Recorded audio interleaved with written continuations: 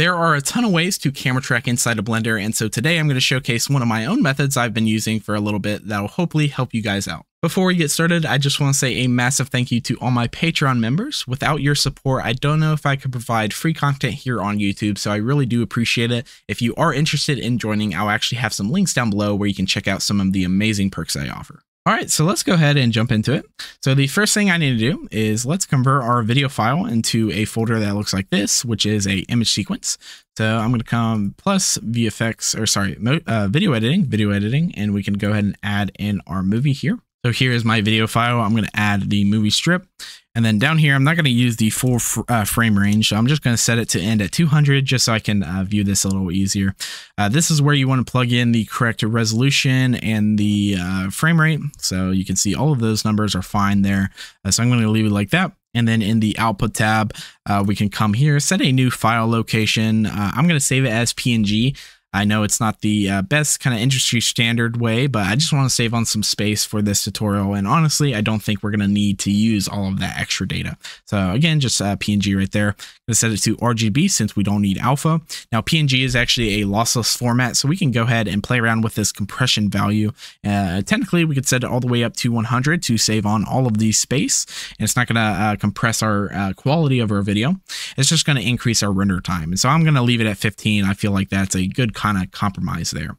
So once we have all of that set up, we can come and render the animation. And so once all of that is finished rendering, we should have a folder that looks like this, where each frame of our video file is basically rendered in its own individual image file. And so we have all of this right here from 1 to 200. So that is looking good.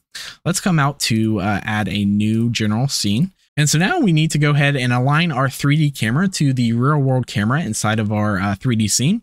The best kind of program to use is FSPY for that. And so I'll have a link to that down below. Now we're going to need the FSPY program, and then we're also going to need a importer add-on for Blender. And so download both of those two things. I'll show you how to install the importer add-on in a little bit, but let's go ahead and jump inside of FSPY and open up our image sequence. I'm just going to use the first frame. And so let's drag that into here. I'm going to dim image off.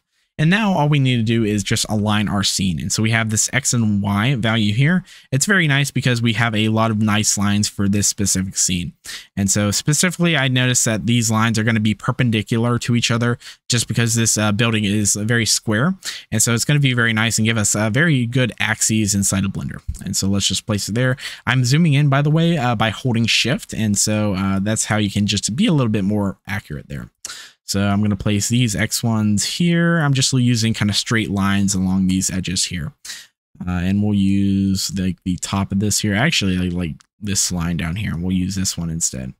So that is, I believe, this one. It's actually a little bit hard to see. So right there. So now you can see we actually have our center of our scene. I like to do some checks before I kind of send this off to Blender. So we'll do the YZ floor. You can see that we're having this result. I'm basically just checking the kind of line over here to make sure everything lines up, and that is looking good. And then we'll come to the XZ line, and then we'll line up this side of the building here, which that is also looking good.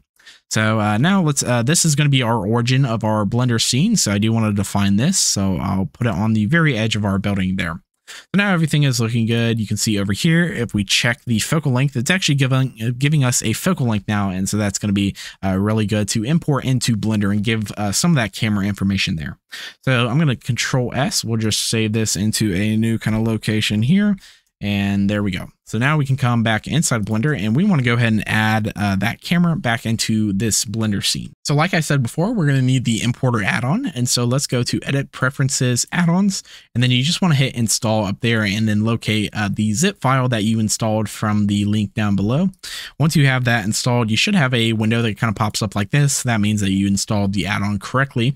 You just want to make sure this is checked. And so now with that checked, if we go to File, Import, we should see this FSPY down here. And so we can click that and then open up that project that we just made. Okay, so here is my FSPY project. I can click that and import that into my scene. So now we have this as our scene. If we scroll throughout our footage, we can see that we no longer have all of the frames in. This is just the kind of singular still that we brought into FSPY.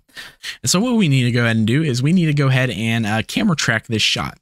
And so what I'm going to use is I'm going to use the Geometry Tracker add-on by Keen Tools. That will be a link in the description below if you want to take a look at that. I do believe they have a free trial version, and so definitely go check that out. But in order to install that, we're just going to go to the same process here, hit install, locate that zip file, and then once you have that, you should have a button that pops up like here. The only kind of caveat to this that's different is that we do need to have this check down here. And if you do have a license, anything, this is where you can come and plug in your license. And so once we have that enabled, if we hit in, we can go over to this side, and there's a new Geo Tracker kind of menu here. Let's create a new Geo Tracker, and it's automatically detected our camera, which is very nice. However, we don't have any clip data or any geometry data into our scene. So let's go ahead and open up our clip. That's just going to be your image sequence that you made before. So we're going to hit A to select all my image files. We're open the clip.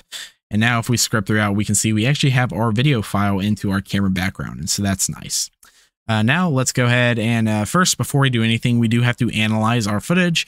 You should see that there's a analyze button here if you haven't analyzed it before. And so just click that. It'll go forward and backward through your scene, basically just getting a lot of the background data. You don't have to worry about that. It's all of the stuff that it kind of handles itself. One thing I do want to call attention to real quick is the camera right now actually has that focal length number that we had from FSPY into it. And so that's the great thing about kind of this workflow is FSPY and the Geo Tracker add-on work hand in hand with each other.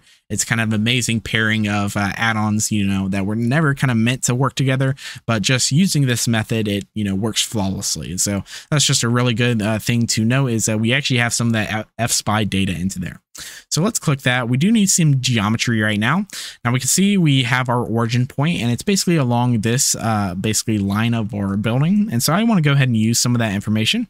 So let's bring a new window out here. I can go ahead and let's add a Shift A, add a mesh plane, and then R, rotate that like that. I'm basically just going to track this side of the building here. I notice if I kind of go throughout my footage, this side of the building becomes a little bit squished in the frame. And so it might be a little bit hard to track that. And so we can see this side of the building is perfectly in frame, the kind of entire footage. So that's my rationale of why I'm just using that side of the building for now for tracking. So let's come over here.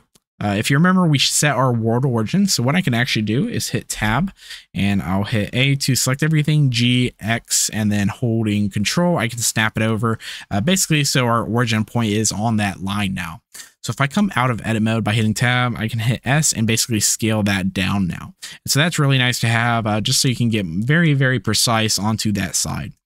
So let's Z, move that up. And then I already scaled this side. I want to try to match the kind of side over here. So that is looking pretty good and matches pretty well into our scene. So that's what I'm going to stick with.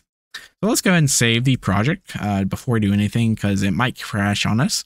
Let's join the areas over here, and I'm going to go ahead and pick select this to be our geometry, so the plane object there. So now we have everything ready and set up to actually camera track. So down here we have a new tracking setting, and so usually this add-on is meant to track geometry. All this means is that this is whatever the object that is going to be moving. And so we don't want our geometry to actually be moving. We want that to be still in our scene. We want the camera to be moving. So I'll hit camera right here, and then on the first frame, this is the frame that we used inside of FSPY. I'm going to start the pen mode. So now you can see that we have this result. We basically have this green box right here, and that's very important. You always kind of want to check that that green box is there because if you don't have it, that basically means that the model is incompatible with your thing. So you might need to find another model or anything like that. And so we do have this green line here, so that is good. We are ready to start tracking. And so for this specific scene, it's super simple. Since we already aligned everything and the building is looking correct, all we need to do is come over here and press this button and have it track forward. Okay, so once it's reached the end, you can come back and kind of do some self-checking right here. You can see it's doing a pretty good job of, tracking throughout our footage, and basically kind of looks like a planar track right now. And so that is all good. You can, of course, do some refinements by adding some pins and everything there. I'm not going to be going into depth there just because there are plenty of tutorials on this add-on already. But you can see we've gotten a pretty good result. And if we exit out of pen mode now, and then we'll kind of exit out of the camera, we can see that if we play the footage now, our camera is actually moving down here and basically camera track to our scene. And so that looks really good and is going to give us a super nice result. And so, yeah, so that's pretty much it. Now we have our camera track and we are ready to go. So let's go ahead and do some fun little stuff for this scene. So say I wanted to put some CGI on the side of this building here. Let's go ahead and add, we'll just add our, trusty monkey in here. So right here, and then let's just make it on to our plane. And so I basically, whoops, don't want to do that side. I want to do this side. And so we'll just come to the side view here and I'll scale down my monkey. Now this is actually one thing that I do want to kind of call attention to. The scale of our scene isn't actually set up yet. And so let me just position the monkey onto the slide just so we can show that the camera track is accurate. And so there, it's basically on the side right there. And then I can go here and I'll just move it kind of up here. And we can hide that and I'll close these areas. Okay, so now you can see our monkey is tracked onto the side of the building. We'll just go ahead and turn some of these off so we can see that. But yeah, so now it's sticking pretty well and is giving us a pretty good result. And so that's basically it. Let's go ahead and set up the correct scaling of our scene, just because setting up the correct scale of our scene is very important for depth of field, for ambient occlusion, lighting, a bunch of stuff inside of Blender, even simulation and stuff like that. If we go ahead, I like how I like doing it is we'll go ahead and add a mesh. We'll go to cube. And for this cube, if we hit N over here and go to item, we can see these dimensions over here. So by default, each cube is set to 2 meters in every way. What I'm going to do is I'm going to set in the X and Y axis to 0.5. And then in the Z axis, I'm going to set to 1.8. And so I picked those numbers because 1.8 is basically 6 feet. And so this cube right here is basically the height of an average person right now. And so that is way too big. This person is basically, like 4 or 5 stories tall right now. And so we basically need to scale this person down so it's the exact kind of height into the scene. So let's just move him up so he's on the floor plane of my scene right here. And then what we will notice right here is, we do want to kind of use some points of reference into our scene. So we actually have a nice kind of guardrail and bridge up here. So we know that the person would roughly be ending around right here is kind of what 6 feet would be in this specific scene. So let's go ahead and add that in. What I want to do is I want to add Shift A, we'll add a new empty plane axis. So like that. And then I want to select all of my objects. So I'll select everything besides our cube object. Our cube object we don't want to actually affect in the scaling because the scaling is already accurate. Let's go ahead and select our empty last just so it's the active object, the highlighted yellow one. Then we can hit Control P and set parent to object. So now that we have that, we can basically just scale this and the whole kind of scene and everything remains accurate. However, now it's just scaling down our little guy right here. And so that's exactly what we want. Let's scale him down a little bit more. And so now if I kind of, would place him up here, he would roughly be the exact height as we want. Let's actually G, Y, move him over here. Then I'll G, Z, move him up. And so you can see we're getting pretty close. I actually might scale it down a little bit more. So something maybe like this. So G, Y, G, Z. And so, yeah, so now our person is basically just standing on the side of our building right there. And so that is roughly around what I would expect 6 feet to be in the real world. And so now we have the correct scene scaled. And the reason we did it with a empty is because our camera path is actually not affected. You can see all of our camera information is still accurate. It's still giving us a good track and all of that stuff is set up. And so that's kind of my own workflow in order to set up the scale correctly into my scene. Now that we have that, we can just go ahead and delete that little guy. Let's just use for reference. And so, yeah, so that's pretty much it. We have the scale correctly defined. We have everything kind of correctly defined up here. And yeah, so that's pretty much it. The only kind of final things I want to talk about and some things to take into consideration is that, with this method, we don't have perfect, workflow for lens distortion. And so if you don't know, lens distortion is in every kind of camera lens that we use. Basically, towards the edges of the lens, there's going to be some warping and some distortion and stuff effects. And so basically straight lines towards the edge of our frame are going to be a little bit curved. And so that in the traditional kind of camera workflow, that does take that into consideration and actually tries to estimate that. However, in this workflow, it actually doesn't give us any of that information. So that's purely something that you're going to have to worry about in the compositing space. And so the kind of the final thing that it's going to do is that it's not going to be the most accurate camera track outside of the area that you actually use for the geometry. So we can actually see, if we kind of scrub through our footage, it's doing a pretty good job to actually track to the building.